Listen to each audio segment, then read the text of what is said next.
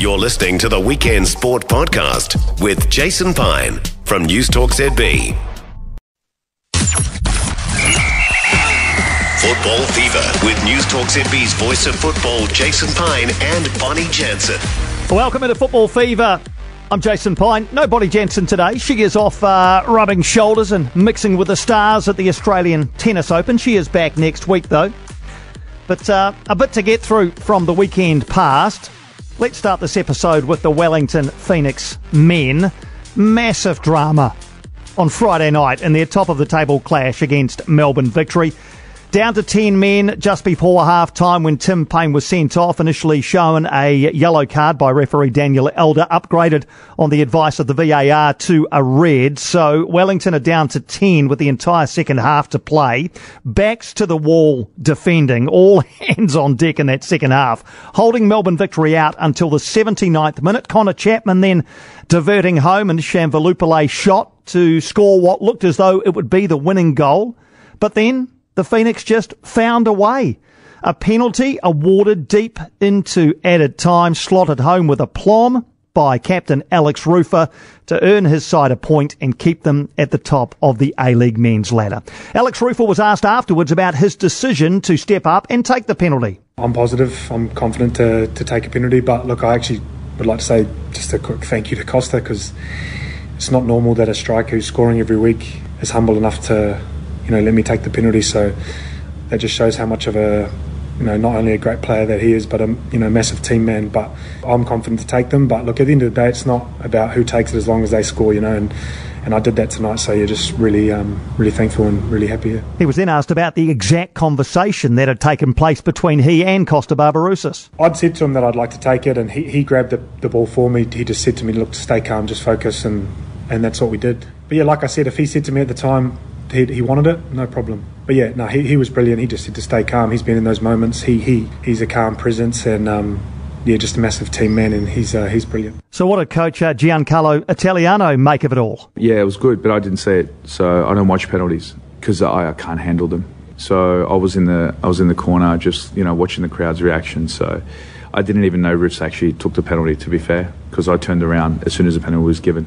Incredible stuff from Giancarlo Italiano. The Chief is deeply superstitious. He throws away shirts that he wears when his team loses. So after the Newcastle game and after the Sydney FC game, the shirts that he was wearing on those two nights have been chucked in the bin. He doesn't wear the same shirt if his team loses a game. Jeepers, you wouldn't want to go on a losing run, would you? You'd be going through the wardrobe like nothing else. Thankfully for the Chief, it's been more wins and draws than losses this season.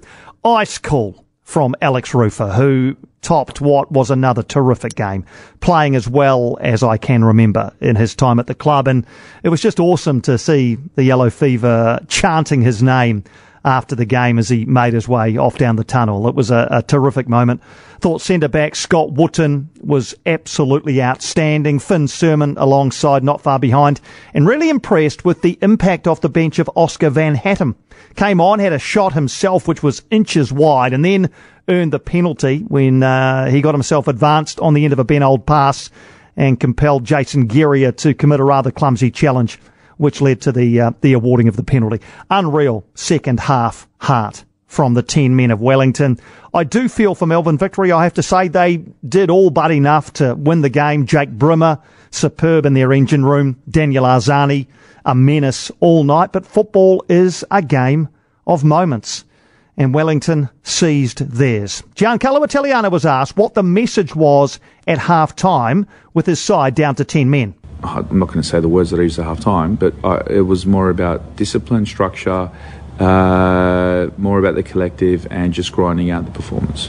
And we train for this all the time. We have scenarios of training where we put pressure on oppositions and we, make everything results orientated. So it gets them in the mindset that, when these things happen, that they're mentally ready to go through it. So again, I feel the response once we conceded was very good. I mean, I don't mind saying that, at half-time, I was happy to take a draw from the game with the intent that if the space opened up, that we could exploit them and potentially get a win. But my focus was not losing at halftime, so that was more why we had a defensive approach. But once we went 1-0 down, we just went full pelt, and nothing that the boys haven't trained before, so they did quite well. And just Giancarlo Italiano's thoughts on the sending off of Tim Payne. I want to go back on the video because from my angle, I felt as though when he made the challenge, his foot was already down when he's come through the ball. I couldn't tell whether or not there was actual contact. I know that there must have been some contact for the card to be given. Now, with his foot down and his planting foot coming like almost directly on the challenge, I felt like it's very hard to establish intent. And it's not even reckless. It's just more the fraction of a second timing. So I felt that was harsh. But again, if I see the replay at a closer angle, I'm happy to admit if I'm wrong. That was immediately after the game from Giancarlo Italiano. The Phoenix haven't appealed the red card or the upgrade of the yellow to a red. I think it was a red card. I think Tim Payne accepts it was a bit reckless. It's hit Mashash on the shin. His studs have got him on the shin. I think it's a red card. Tim Payne will miss at least 1 week. So that provides a selection conundrum for Giancarlo Italiano at right back, with Tim Payne suspended for the trip to Newcastle on Saturday night. It's a position in the Phoenix squad where there doesn't seem to be a heck of a lot of apparent depth. Nicholas Pennington slotted in there on Friday night, so he could, this coming Saturday, start there in what would be his 50th game. Mohamed El Tay has played a little bit at right back, and Matt Sheridan, one of the youngsters in the team, is also potentially an option there. We wait to find out.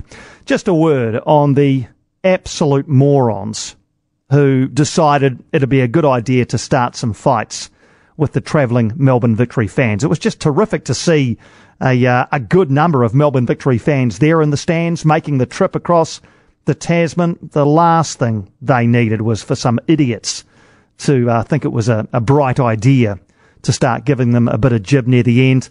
General Manager of the Phoenix, David Dome, has said they will weed them out and give them life bans. I 100% back that. Yellow Fever, the Phoenix support base, has always welcomed travelling fans from other clubs, made a point of inviting them to pre- and post-match events and really roll out the red carpet. And these few idiots absolutely do not represent the Wellington Phoenix fan base. And just on that, and to flip it on its head and make it a positive, incredible noise and support from the fans on Friday. A huge vote of congratulations to the over 9,000 who turned up and shouted themselves hoarse in support of their team on Friday. The Phoenix normally kick from right to left on the screen, from south to north in the first half of matches, and tend to come back towards the Yellow Fever in the second half. It was the opposite on Friday night. I'm not exactly sure why that happened. I get the feeling that Roderick Miranda from the Victory probably won the toss and elected to kick towards the Yellow Fever in the second half rather than in the first half. Anyway, for whatever reason, it was the opposite, and I actually think it helped the Phoenix as they defended with 10 men all the way down that end, the southern end, for pretty much the entire second half with Yellow Fever behind their backs. I thought their support was an immeasurable help to the team. Just before we move on, not every Wellington Phoenix team of the past gets a draw in a situation like that. Not every Phoenix team in the past is able to hold out a very, very good attacking side like Melbourne Victory until the 80th minute before conceding. And certainly not every Wellington Phoenix team of the past has the wherewithal to then change their mentality at 1-0 down with 10 men against a very good defensive team, go down the other end and find a way to find an equaliser. So back to Alex Rufer just finally. He's been there through the thick and the thin of this team for a long time now. He was asked afterwards whether there is something just a little bit special about this team. Yeah, definitely. Like you said, I've been here a long time and I've been through a lot here, and there's always games that happen like that during the season. Like every year there's always something like that, but I have to say there is something special in this group, and like we've got a lot of characters, a lot of youth, a lot of energy, very, very positive around the place. And I think for us now it's about just staying grounded, staying humble, and keep working hard during the week, because that's where you set the platform for the game. And we're very, very honest. So for us, nothing changes. Now our focus has to shift towards next week and against Newcastle, and that's the most important thing. Football Fever on iHeartRadio. Let's go to the Wellington Phoenix women. They went down 2-1 to league leaders Melbourne City on Saturday evening, a fourth straight defeat and a third straight 2-1 loss. Melbourne City 2-0 up after 74 minutes, but Mariana Speckmeyer scored 4 minutes later to keep Wellington in the contest. Here is the immediate post-match reaction of Phoenix women's coach Paul Temple. Well, I think we had a really good response, which is what I wanted to see, and I was proud of them. It was very hot in the first half, and this is the team that's top of the league, and to come away from home, and we had to put in a huge effort, and they did, and we were collective, we stuck together, there was fight out there was spirit, you could see it in the performance, and then, as I say, we had that plan to kind of really go for it later on in the game, and when we had the energy and the moment was right, and on another day, those things go for us, but there's still some really disappointing things that are happening that I think have been happening to us for a few weeks now. We're just really not getting the rub of the green when it comes to decisions and big moments in the game. I felt there was 2 very clear fouls on the touchline in the lead up to their second goal that the officials missed, and ultimately they went straight down, and within 2 passes they were putting it in the back of the net. So those things just seem to be going against us at the moment, and there's not too much you can do about it. You just kind of got to take it on the chin and keep moving forward. So fairly philosophical from Paul Temple, who had asked for a response from his team after the 3 previous defeats, and I think he got it. This was much better from the Phoenix. The second half in particular was their best second half for quite some time, probably for half a dozen games. This was their best second half. Just want to make mention of the ongoing performances of captain Annalie Longo. She just keeps driving this side on in her actions and her words. I know she's a very vocal skipper, but just the way she plays the game is hugely impressive for me. So kudos to Annalie Longo, who, under the pressure of everything else that's going on at that football club at the moment, is continuing to lead from the front. I thought the energy Zoe McMeekin provided off the bench was excellent. I think she's really pushing hard for that starting right-back spot. And Mackenzie Barry continues to impress, although she was forced off in this game with a hamstring niggle. Hopefully she'll be okay for the weekend. The Phoenix are 9th, but just 2 points outside the top 6. They're back home this weekend for the first time since December 23rd, so over a month since they've played a home game. That's when they beat Newcastle 2-0 at Sky Stadium. They play in Porirua on Sunday, 5 o'clock kickoff against Canberra United. Canberra are 11th, currently on the table. Michelle Heyman is their big attacking threat, having brought up 100 Liberty A-League goals and scored 4 in the last 2 matches. One-cap football fern Devon Jackson is also on the Canberra roster. So how much are Paul Temple and the side looking forward to getting home after a month of away games? Oh, it feels like more than 4 weeks, I'll tell you that. It feels like an eternity. It was last year that we were playing at home. We're really looking forward to getting back and playing a home game.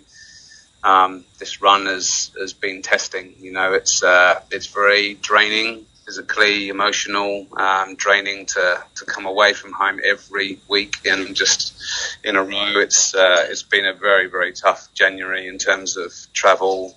This is a time of year that most Kiwis are with their families and having time off. And the girls and the staff are having to, week after week, get on a plane, go to Australia, rinse and repeat. The TAB have started cancelling 2-1 defeats for us. they've called off all bets. It's just a bit of deja vu. But it's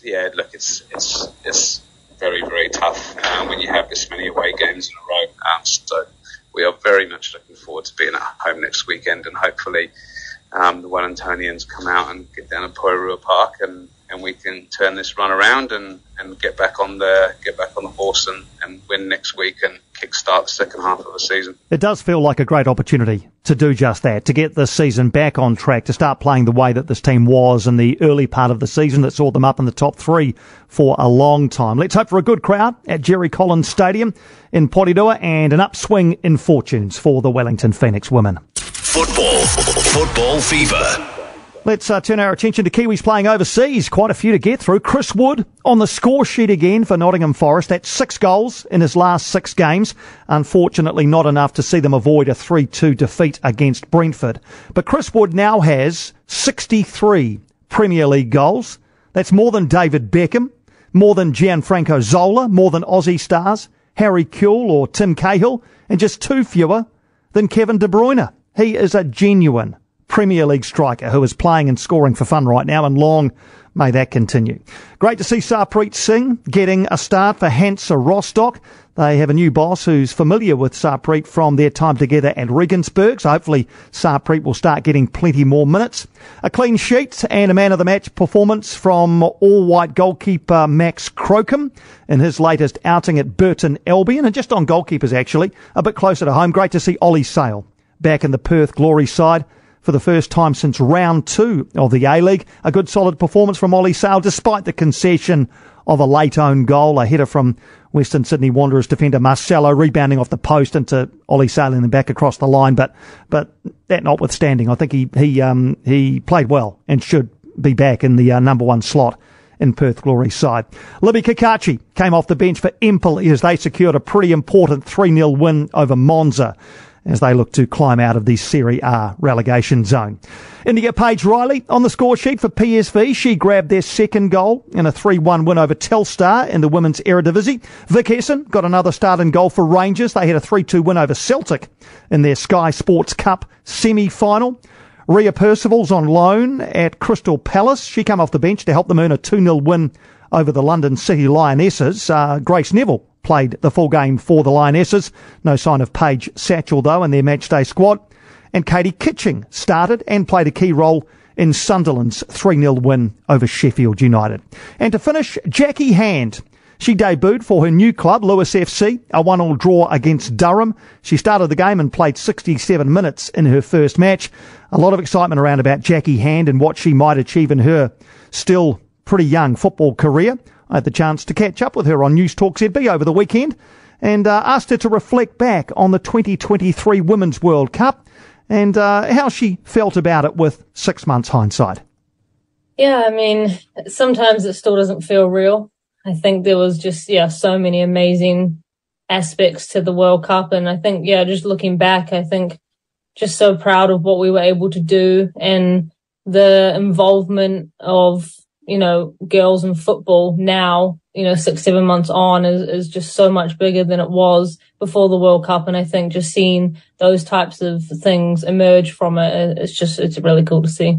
That opening night against Norway at Eden Park, the 1-0 win that captured the imagination of the sporting nation. It was your pass that led to Hannah Wilkinson's match-winning goal in that game. Can you remember back to what you were thinking in the few seconds as that move was playing out and you played such a major part in it? That's a funny question. I think, just saw the ball coming and I was just like, run, go. And then I knew Wilkie was in there and I was like, just get it to her. I think it all happened so fast, even from when Bowen kicked the ball. So I think, it felt like slow motion, but it also felt like just no time at all. And I think just seeing it, it was slow motion, seeing the ball hit the back of the net, that's for sure. And just the feeling is just indescribable.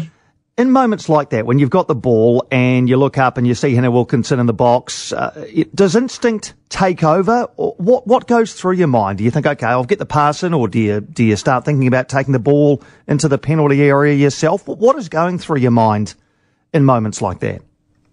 Yeah, I think, honestly, when I was in Finland, one of our biggest work-ons, one of our biggest styles of play was to get it down the side, kind of like how I got it.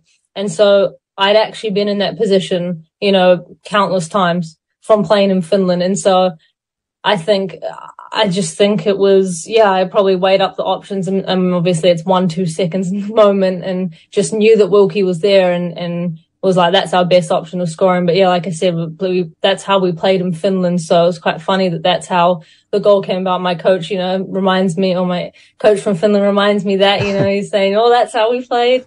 It's really cool.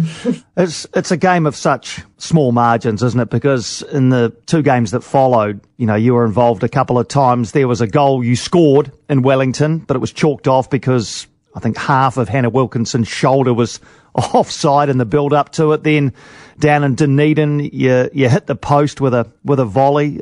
It is such a game of small margins, isn't it? Do you ever think about what might happen if those margins had fallen in your favour? Yeah, for sure. I think probably as the time's gone on, I haven't thought about those as much, but definitely, right after when we were done, I mean, of course you're going over those moments in your head, but I mean, overall, it was such an amazing experience that, I just took so many positives from it that I think, I don't really look back as on those as quite negative things. But obviously, you can always say, what if that happened? But I mean, it was amazing that night against Norway, and it's something to build on for now.